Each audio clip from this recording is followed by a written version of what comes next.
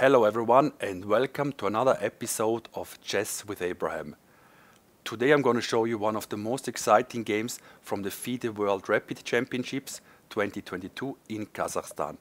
It's round 6 and with the white pieces we have Fide master Khumoyun Begmuratov from Uzbekistan and with the black pieces international master Nderim Saraci from Kosovo. About Begmuratov, it's interesting to say that he's just 12 years old, a true chess prodigy and already 4 times world youth champion. So he definitely has a very bright future ahead. Alright, we jump directly to the endgame because here is where the crazy interesting and funny action is happening. You can see white is a pawn up, more material, however black has this well advanced pawn on h2, close to promotion and white needs to take care of. I'm telling you that actually this position played accurately is a draw, but it's rapid and obviously in such a position you keep on playing and that's what the players are doing. So Begmuratov with the white pieces is giving several checks to the black king. Check. And now the black king is moving to f3. Begmuratov is now changing the game basically, going all in, going for the victory by playing pawn to a7.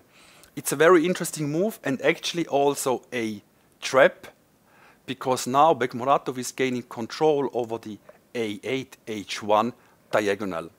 So for example, if black is now promoting, then white is promoting with a check and will win the game. Another possibility would be just to exchange the pawns on a7, h2, but this again will be a draw. However, pawn to a7 is a mistake because black plays queen a1 check and has now control over the a7 pawn, and because it's with a check, there is no way for white to prevent the promotion on h1. White's position is lost. However, Begmuratov keeps on playing, king b4, promotion is happening, and all white can do is basically just giving checks again to the king. What is Begmuratov doing? Check. Here Begmuratov can collect the pawn, but this doesn't help his position.